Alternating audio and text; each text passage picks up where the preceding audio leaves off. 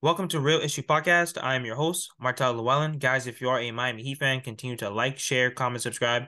Thank you for all the support. If you're an NBA fan, subscribe to the channel. And thank you for all the support. So Joe Mazzulla, the Boston head coach, downplays the Miami Heat's culture. Now he said, everybody has culture, Mazzulla said. I think we have ours as well. Both teams have shown that they're able to get through good times and bad. And that says a lot about the players in the organization more than anything. I will say he's definitely wrong about every team has culture. I wouldn't say that at all because when you look at the Memphis Grizzlies, what type of culture is that? When you look at some of the worst teams in the NBA that have been bad for the past 10 to 12 years, that's not culture at all. They have a losing mentality. Think about the 76ers.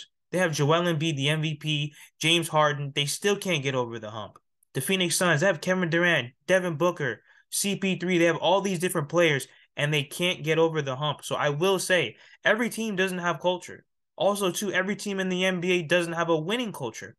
A bunch of players that play in the NBA say that a lot of players in the NBA don't care about basketball that much compared to other guys, or especially compared to the older guys that actually built up the NBA. They don't care about the NBA.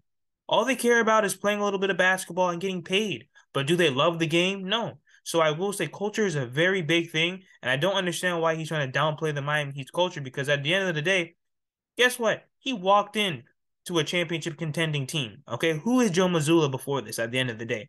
And like I said, I think that Spo doesn't get enough credit for this.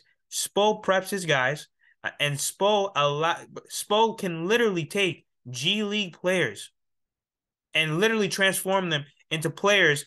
But he's able to get players to play better than they ever could. He's getting G League guys to play at an NBA all-time level. And that's player development. And once again, Spo plays to his strengths. Spo knows what his players can't do and can do at the end of the day. And once again, that's why coaching is so important. That's why player development is so important. Knowing your guys' strengths and weaknesses. And at the end of the day, like I said, I know we like to throw around the word Heat culture.